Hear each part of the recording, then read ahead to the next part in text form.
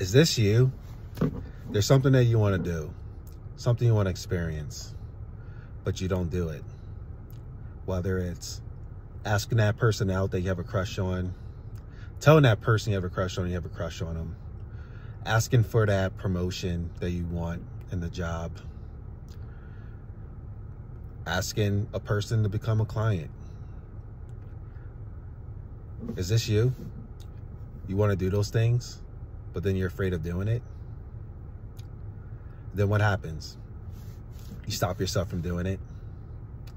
You have all these thoughts coming up for worst case scenarios of what happens by doing it. And you're afraid. You're afraid of doing it. You stop yourself from doing it. And then what happens? Our mind starts beating ourselves up. We start beating ourselves up for not doing that thing. We start beating ourselves up for our life, for the way that it is. We want something different, but we're choosing to do the same thing that's giving us the same results that we have in our life right now. Is that you? How's it feel? How much more do you need to do the same thing again to get those results that you don't like?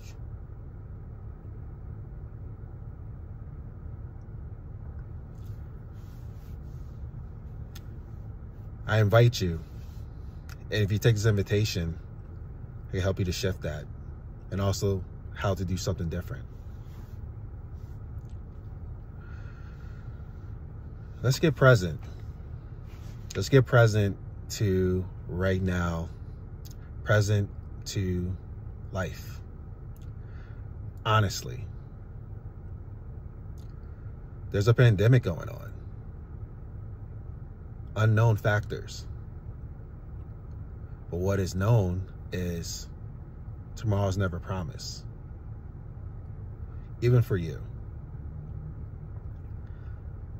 And what can happen with these situations, these things we want to experience, is we have that same type of fear, like the fear we have for the pandemic, of the potential dying from it. We feel like we will die with whatever happens from that, for going for what we want. Whether it's a humiliation that reminds you of your childhood experience, shame, or whatever from your previous experiences, rejection that reminds you of a previous experience, whatever it may be. There's a part of you trying to protect you from not experiencing that again. And that part of you that's protecting you from going after what you really want is also that part of you that starts to beat you up for not going for what you want. Welcome to the inner conflict.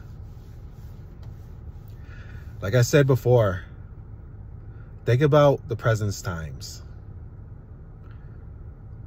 The pandemic. Tomorrow's not promised. What if tomorrow's not promised? What if in that energy, you can accept that, but bring that in the present moment as if tomorrow's not promised, all I have is right now, and what do you choose to do? Do you choose to live freely and go for what you want? Or do you want to continue living the limited life and stay in that fear aspects of things? And potentially with tomorrow not promised, your today is just fear. It's time to step off that edge.